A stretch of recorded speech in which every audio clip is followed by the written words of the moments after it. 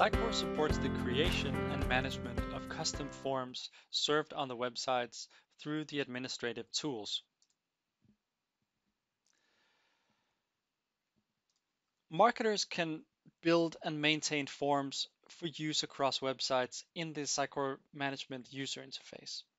As part of defining the forms, the marketer can add fields that the visitor can or must fill in, as well as steps to go through before submitting.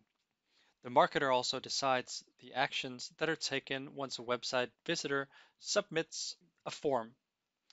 This can be where to save the submitted data, sending an email, enrolling the visitor in marketing automation, or other actions which can help drive the conversation forward.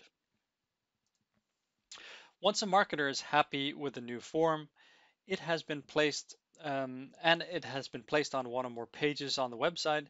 The form definition can be published to the web database as part of the regular publishing process.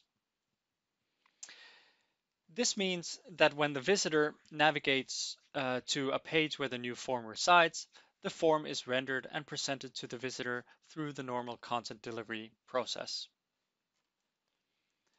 In turn, when the visitor then submits the filled out form, it will trigger the configured actions. This can include submitting the form's input to the forms database. The form submission can also be stored in the Sitecore tracker for use in personalization. And if the experience database is enabled, this means that the form submission is persisted using the XConnect collection service and can be used to drive the conversion with a visitor across more channels. The form's architecture is flexible and allows custom field types and custom actions to be plugged in.